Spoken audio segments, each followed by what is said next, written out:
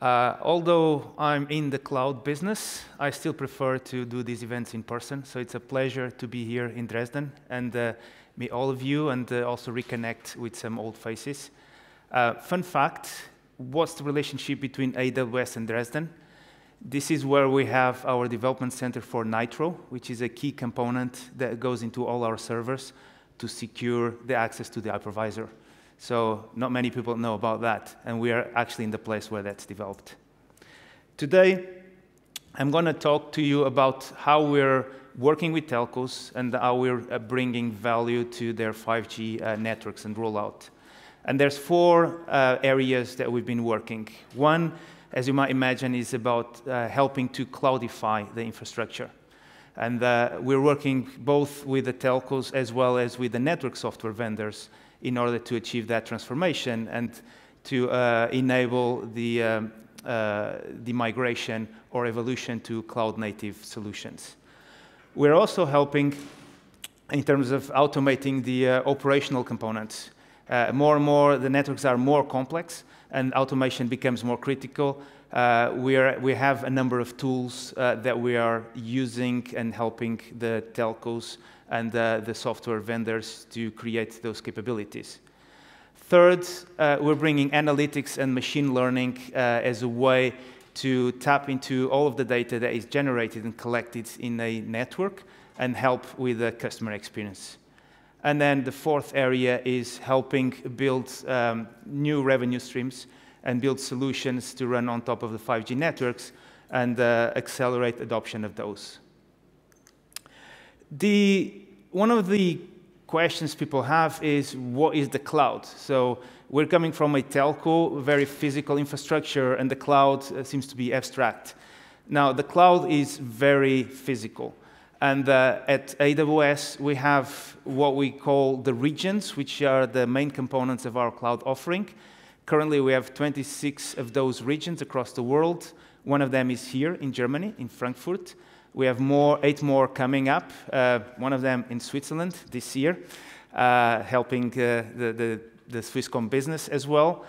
And those regions are actually consist of what we call availability zones. So we have 3 different locations separated with enough distance to not be disturbed jointly by natural catastrophes.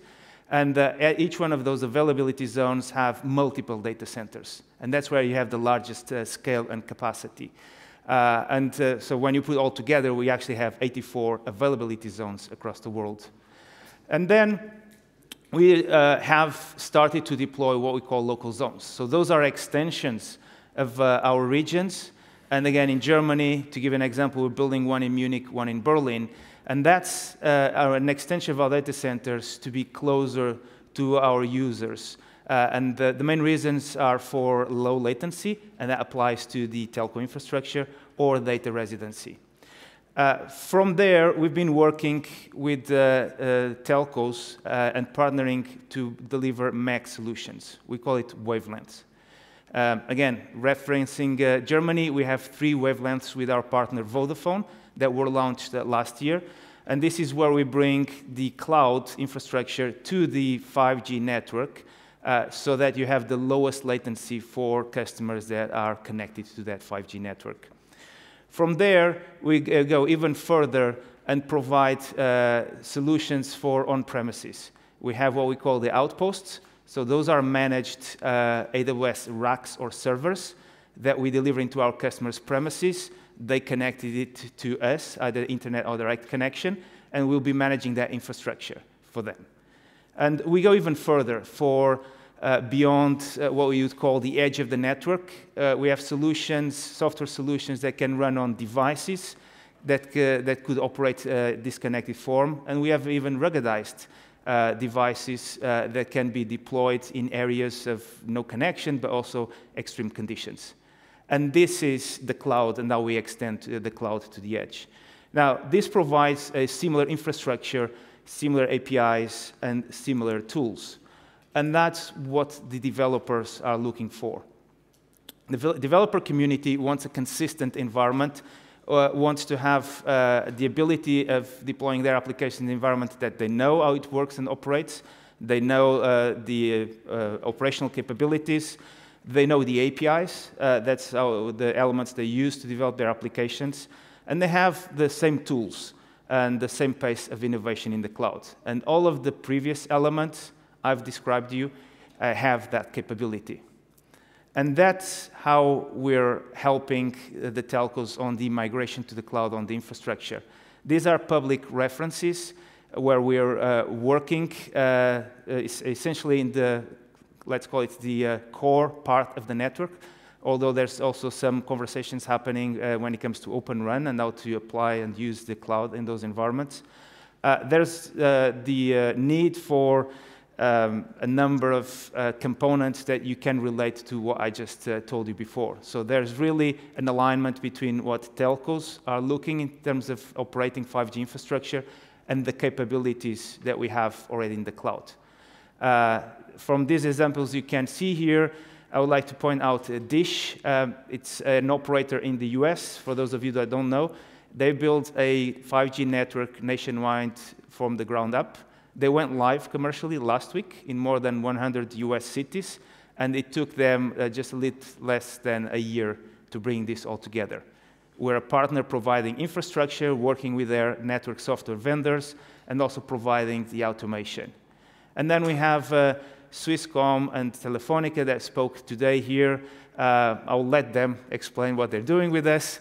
We have also Telenor, and all of them, we have different solutions with different partners that we're helping them set up for their business. Now, going beyond the pure infrastructure of building the network, I mentioned wavelength. And this is MEC. So for many years, MEC has been under discussion on what are the use cases and how to enable it.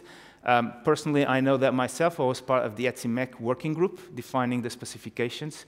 And with wavelength, what we brought is the extension of the AWS cloud to the telco 5G network. And the initial use case is latency.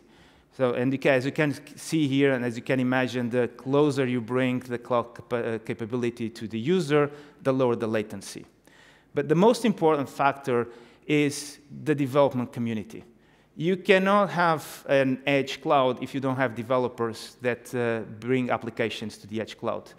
And by providing, again, the same experience to our development community, we are enabling them to adopt the wavelengths and start doing those experiments, either in what we call a public MEC environment or on a private MEC environment with our alternative solution called Outpost.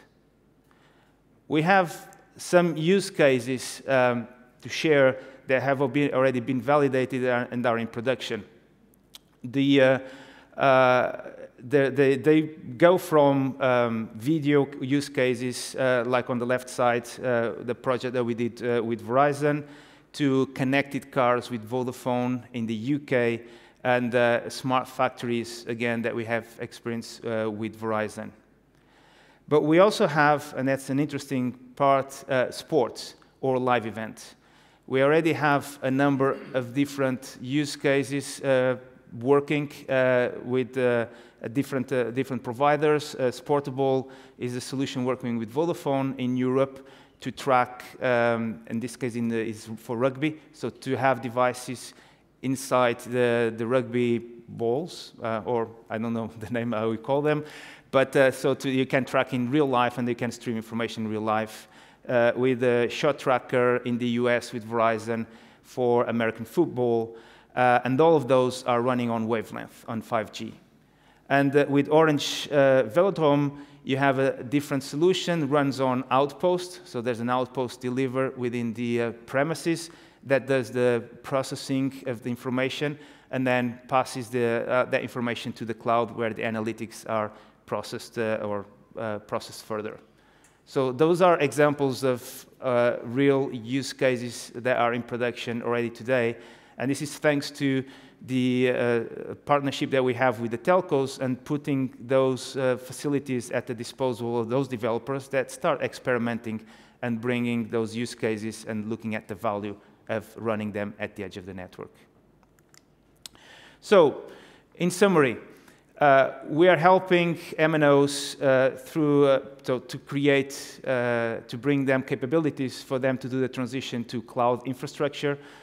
We're helping them transforming their 5G core and deploy the network in an innovative way.